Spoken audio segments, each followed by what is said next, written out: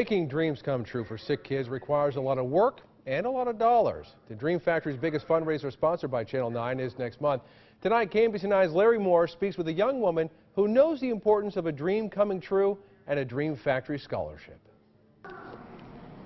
Jenny Nelson is right at home in the children's book section of the Plaza Library. She has plans to become an elementary school teacher. I like teaching them and playing with them and figuring out why they don't understand things and helping them to understand them.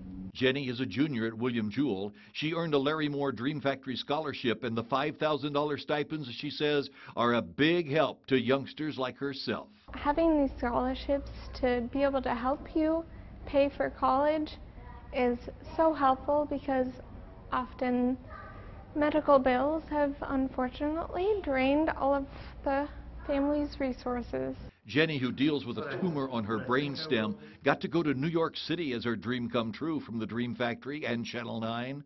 Dream come true experiences are so very important to sick and disabled kids, Jenny tells me, and that's why the Dream Factory Gala is so important to fund those experiences. The kids are just going through treatments and having to endure all of this hardship, and then they get a trip. They just get to follow their dreams. This is Larry Moore with the Dream Factory youngsters.